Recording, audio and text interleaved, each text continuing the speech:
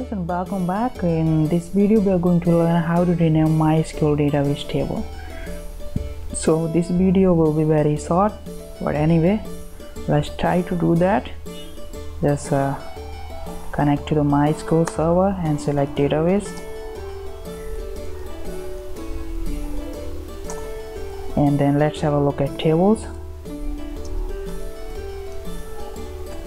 Alright, I have users table here, and now I am going to rename this table to user.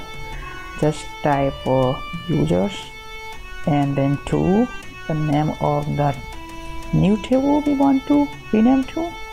Wow, just type user and then enter.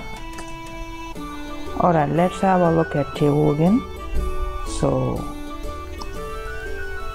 tables and then enter. Now we have user table. So thank you for watching this video. In the next video we will learn how to rename MySQL database.